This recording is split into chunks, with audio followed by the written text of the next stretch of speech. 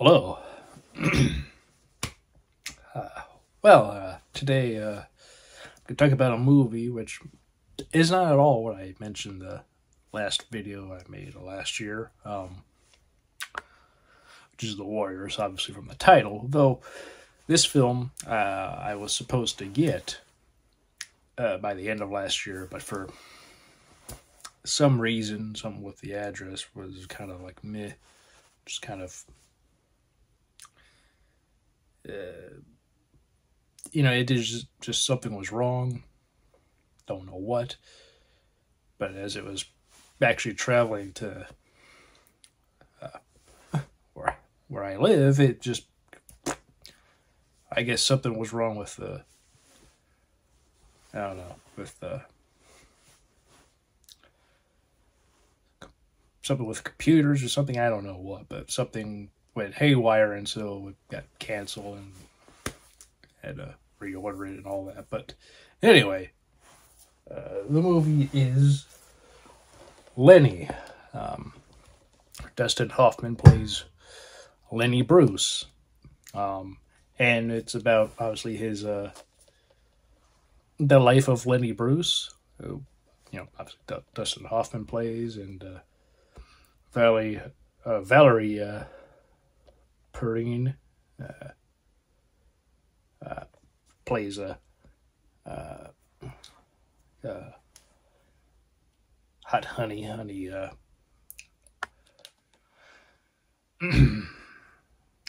honey Bruce, who's became his wife. They had a child together, and then they divorced. And it shows his rise as a stand-up comedian, as well as his drug addiction, as well as his various legal problems, specifically when he was, at the time when he was on the rise, like in the 50s and 60s, and, he was fairly controversial due to the fact that he was, saying things that weren't really said at that point. In the 70s, they'd be fairly more common, like with people like Richard Pryor and George Carlin probably would be two of the biggest,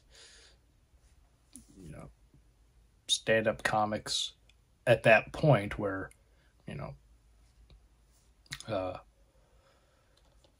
such language would be used, very strong and even controversial things said.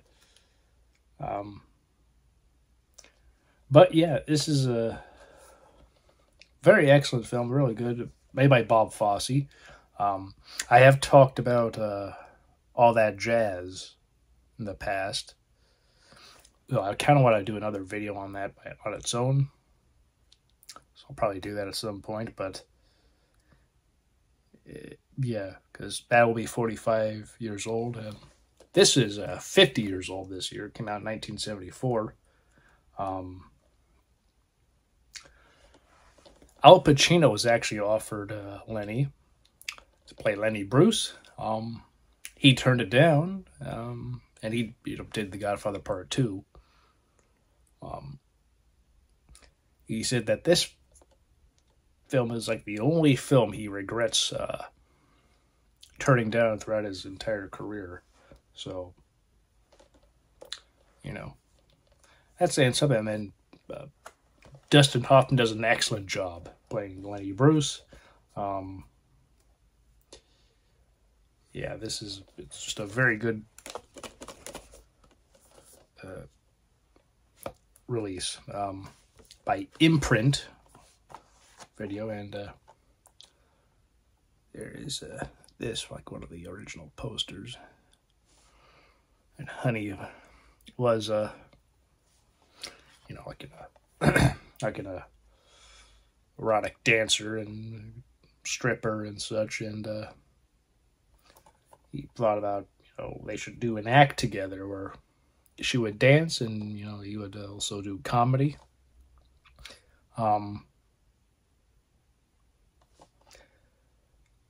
But this is a just a very well done film. Throughout the film also there's interviews. A documentary is basically being made. So this interviewer, who is actually Bob Fosse, off camera, you never see him, but it's Bob Fosse's voice. He is asking his ex-wife, because they get divorced. She had her own problems, like drugs and other things, and she eventually gets her life basically as on track as possible. But then, of course, he then has his fall. All the while, they're like trying to, also raise their daughter. So they have, there's all that. But, so she's interviewed, his mother is interviewed, and his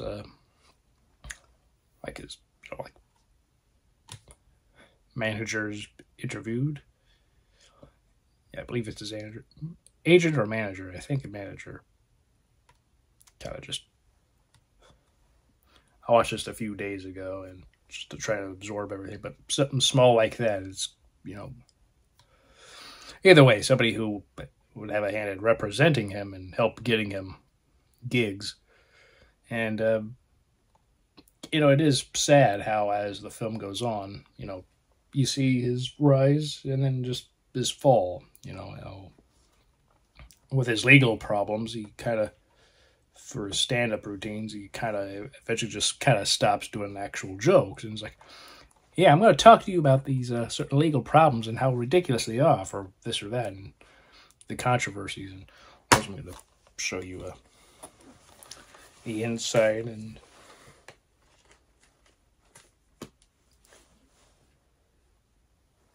yeah, and here's the disc. It's just like the box that came in. There you go.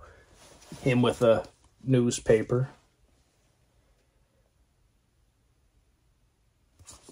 about he's talking about, he would read certain things from a newspaper and comment, and he used to like do jokes about that. But then with things like that, whatever would be on the news, point out something like hypocrisies of things like, this is hypocritical for this, and that, and also would say it in a way where, aside from jokes being made, it's just his delivery would be quite humorous. But it goes, as the film goes on, it devolves to, I'm going to talk to you about my legal problems and this and that. Can you believe that? It's like he just wants people to hear about not just himself, comedy, but just his legal problems. He just wants an audience for that, and obviously people aren't interested in that. When you go to see a stand-up comedian, you want to see them do stand-up. You want them to tell jokes. And, as it's just, it's quite sad to see his fall, but, obviously since it's inspired and based on a true story, though it is based off of a play that that was on Broadway that, of course, is adapted into this film. Nominated for like 6 Academy Awards: Best Picture, Director, Adapted Screenplay, Actor, Actress, and I don't recall what the other award was for, but it didn't win any of them. Best Actor that year went to Art Carney, though, my opinion, I think Al Pacino should have won for Godfather 2, though Jack Nicholson was really good in Chinatown. I think Hoffman would have been in 3rd place for me. Not that it gets Art Carney or the film Harry and Tonto, but he had never been nominated for an Oscar before.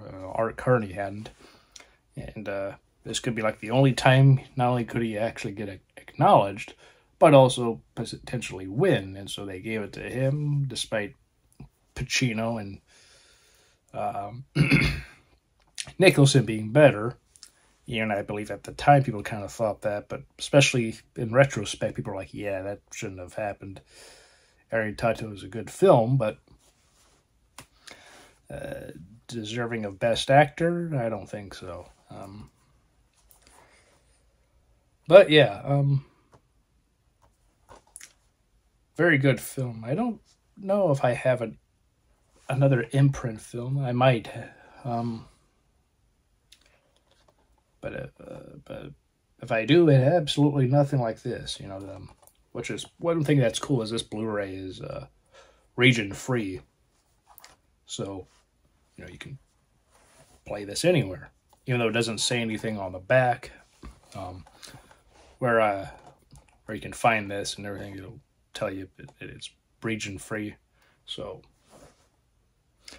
that's good. I have seen more and more normal Blu-rays be region free, which is I think is nice. Not that every Blu-ray that has come out within the last year or so is, but I think it's nice, and I like how, you know, I like this, the special features of Dead Neon, the many faces of Lenny Bruce on film, on Fosse time editing Lenny, interview with editor Alan Heim. Might have been editing, which might have been the other Oscar this was nominated for, but Trailers from Hell, Robert Wade commentary on Lenny. And there's other commentaries with his film historian and filmmaker Daniel Kremer and filmmaker Henry Jaglom, and Trailers from Hell, Robert Wade commentary on Lenny. I didn't go through every single one, but the ones I did go through were pretty good. I don't believe that was actually actual commentary. I would have said so, but yeah, it has some. This is a very good release. There was another release by Twilight, but of course they usually have a very limited number, and some of their special features are very limited, but you know, I'm pretty sure the isolated music and effects track was there, as well as the theatrical trailer. But overall, this is a very good film. So if you could find this somewhere, probably online, I believe this is absolutely worth getting. Definitely a really good film. I put this with my Blu-ray of Cabaret, as well as my Criterion Collection Blu-ray and DVD of All That Jazz. And yeah, as I said before, I'll probably talk about All That Jazz again, giving it its own actual video, because the only video I saw, and I might have done a stream where I talked about it also, but being that it's the 45th anniversary, I think that film's good enough to actually warrant an actual discussion again for the anniversary, as well as just how good it is. So yeah, that was made like 5 years after this film happened, and well, the making of this film, as well as Bob Fosse doing a musical, like a Broadway musical at the time, you know, editing this film, and it absolutely was a very strenuous time for Bob Fosse, so gave him the inspiration for making All That Jazz, which is an excellent film, but it's also kind of unfortunate that an incredibly stressful time and potentially deadly time inspired an excellent movie, but that happens sometimes, I guess. So yeah, definitely an excellent film. And also, it is black and white if you haven't seen it. I know, you know, this is a color, but yeah, this film is in black and white. It isn't just, you know, the back with Dustin Hoffman there. And he actually does look quite a bit like Lenny Bruce, which is really cool. And, you know, there's the poster, but, and in the inside area, Really good film. I only say black and white because, you know, there are people who aren't fond of black and white movies. Yeah. I might talk about Cabaret also. Pretty sure I haven't talked about that, but that's a fine film. I don't enjoy it as much as Lenny or all that jazz, but hey, you know what? Maybe in a few weeks or so I'll talk about that. So, yeah, who knows? I hope all of you are doing well, and hope this was quite interesting if you've seen this film. If you have, just let me know what you think about it, or if you haven't, maybe you'd be like, maybe that sounds interesting, or maybe not. But yeah.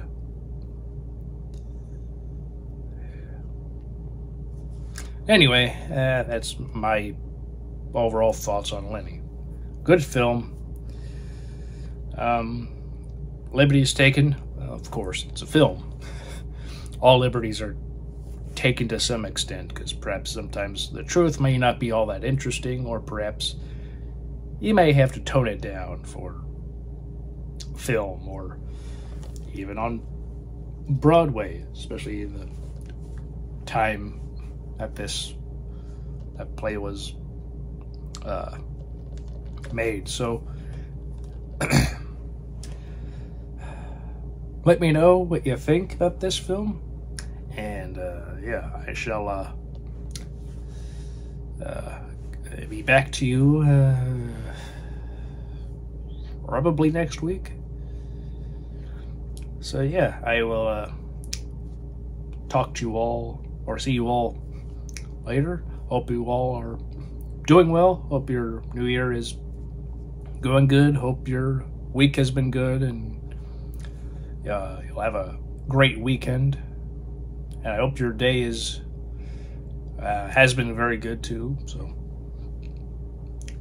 all in all, hope you're all taking care of yourself. So again, until next time, please take care.